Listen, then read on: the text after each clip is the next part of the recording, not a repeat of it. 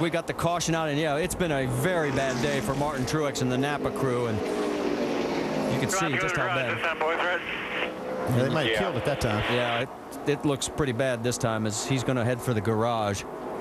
So our 7th caution. Oh, no, and Jeff Gordon. Where in the world? He's over at the exit of turn 2, and JeffBurton involved. This had to happen at the opposite end of the racetrack. God, we just wrecked on the backstretch. 24 cut up in front of me and caught my right front fender, my left front. Man, that's devastating for these two. Dadgum, look at these cars are destroyed. So Jeff Gordon, who hasn't won, his last race that he won was here. It's been 62 races since his last victory, and it isn't going to happen today. All right, here's the first part with Martin Truex, and all our eyes are down to the left. Yeah, he kind of pounded that wall. We knew the caution was going to come out. And it's really hard to tell if he blew another tire or if he just got loose and jumped up into the wall. Now, while we're looking left, over on the right side of the track, here's what happened with Gordon and Burton. Well, I don't know about that. Oh, hard contact for the 24. To me, like Burton did that on purpose. No, it looked like the 24 slid up in front maybe and then jumped out of the gas as the caution came out.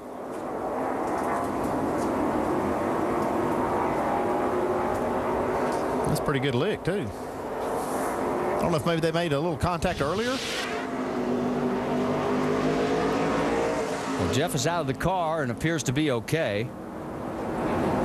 And it looks like I said, that could have been when that caution came out right at that time as he was making that pass. And Jeff doesn't look very happy right here. Now, they were running 18th and 19th at the time of this crash. So we have a multiple incident at both ends of the speedway for our 7th caution here at Texas. And Jeff making his way. Well, there was an ambulance at Jeff's car. He's walking over to Jeff Burton. Mad at us because the way we raced him in 3 and 4, and he pulled up beside us and just tried to fake like he was going to turn into us coming off turn 2, and that's what caused all that crap back there. Before it's over and done with now, we'll just get her fixed and roll on. Yeah, it's not Jeff Gordon's not happy at all. And they're going to go and talk it out here. Oh, and this is. Oh, we've got a fight breaking out. Yeah, Jeff's not happy. Jeff Gordon not happy with what happened there. Officials stepping in between, but this is far from over. I mean, there weren't even words exchanged. This was in your face. I saw that coming because there was an ambulance behind Jeff Gordon's car for him to get in. He walked over there to the other one that they had for Jeff Burton. They are fighting. Okay. Well, both of them now will make the mandatory ride to the infield care center. I don't know if I'd put them in the same ambulance. But this could be fun for the officials.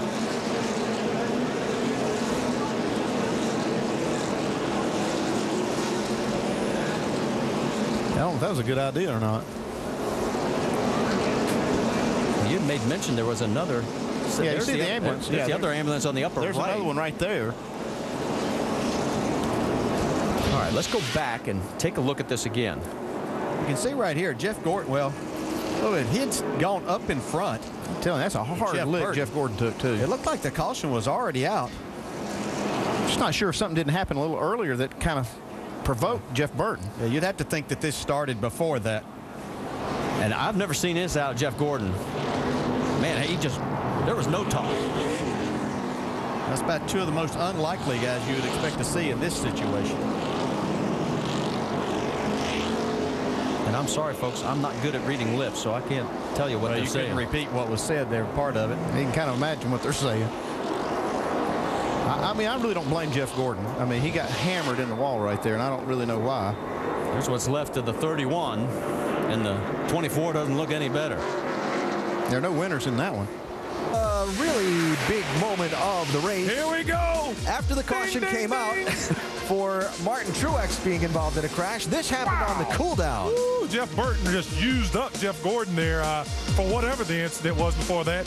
And Mr. Gordon's not too happy. He goes down and He's going to try to cauliflower Jeff Burton's ears here for him. Luckily, we had two officials down there, and these boys are not happy. Woo! Get it on! It will be interesting to hear both sides of this. Expect we'll hear from Jeff Gordon and Jeff Burton momentarily as they both come out of the care center. Oh, Jeff got a little feisty there. I've never seen him like that. Gordon? What, he was going to whoop you one night like that? Well, the only time I've ever seen him is when I spun him out in Richmond. That's He had it coming, though. Yeah, he did have it coming. Okay. All right, so we'll see what happens here and who says what. Man, have at it, boys. Looks like Gordon is going to go elsewhere for a moment, and Jeff Burton's going to step into the scrum, Jamie. Well, both drivers have been released. Jeff Gordon going back to his hauler. We'll catch up with him in a moment. But, Jeff, what happened? We just saw the replays of you two. Well, we came off turn 4, and it's really hard to see off turn 4, and he drove underneath me. And when he drove underneath me, I should have let him go, and I didn't. The caution came out, and he pulled up next to me to tell me that he was upset at me. And then he went on. Then I went to pull up next to him to acknowledge him, to say he was right. And I turned left, and he was turning left, and we just hung up. And when we hung up, off we went. And it was I honestly don't know what happened. It was my fault. 100% it was my fault. It's like once we got together, I couldn't get it off of him. I didn't mean to hit him. I made to pull up to him and tell him he was right, because he was upset at me for what happened off turn 4. And I should have let him go, because you can't see over there right now, and you don't need to be side by side. And, I don't blame him for being mad. I'd have been mad too. What happened afterwards when you saw him walking towards you? Well, like I said, I knew he was going to be mad, and I don't blame him for being mad. He didn't do anything that he shouldn't have done. He was upset, and he should have been upset. I wrecked him under caution. I didn't mean to wreck him, but I wrecked him under caution, and he meant to tell me he was upset, and that was okay. I don't have a bit of problem with what he did. He was mad, and he should have been mad. Did you guys have any words in the medical center? Well, I have a lot of respect for Jeff, and I think he has a lot of respect for me. We talked, and he's still upset. And like I said, I don't blame him. He understands what happened more now, and it is what it is. All right, thanks, Jeff Burton. Takes total blame there. And Alan, we're going to try to catch up with Jeff Gordon if we can for the end of this race. All right, Jamie, thank you. So, well, so he didn't use him up. I thought that explains it. I mean, I guess they just got hooked together. Well, they need to hustle over and grab a hold of Jeff Gordon. I want to hear from him real quick.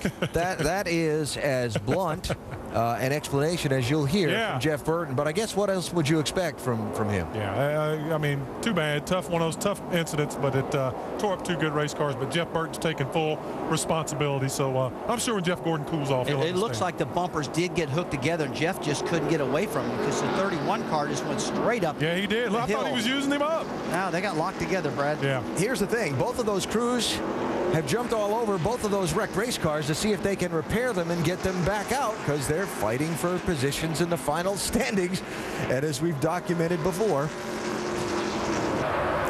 All right, we've caught up with Jeff Gordon. Vince? Well, Jeff Burton told us that it was definitely his fault. He owned up to that. But what was your perspective of what happened there and the reason you were so angry, obviously? I'll walk you right through it. We went down into 3. He went wide. Going into 3, I got to the inside of him. I mean, there was 4 car widths between us, and he drove from the wall all the way down to me, almost in the second groove up, and I didn't understand why. And so we got down. The caution came out. We went down in turn 1, and I just went up and drove up next to him. I didn't even touch him.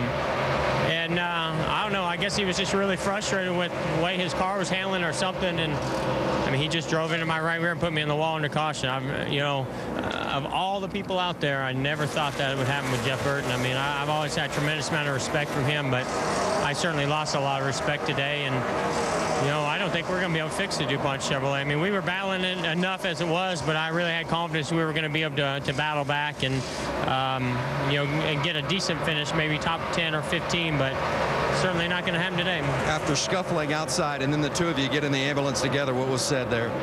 Well, I was walking towards him, and I started going through all the scenarios in my mind. Thankfully, I had a long walk down there to him, because I thought I did about the least amount that I wanted to do. I wanted to show him how upset I was, but I wanted to do a whole lot more than that. And I held back, and, I just still in disbelief. And I didn't want to be in the ambulance with him, I can tell you that. But we got in there, and, I like Jeff. I mean, he's a guy that's, usually very rational, and I respect his opinion. And, he apologized, said it was his fault. He said he didn't mean to do it, and whatever, it's over. Thanks, Jeff. Marty? Jeff finished 31st here back in April. He crashed after leading 124 laps.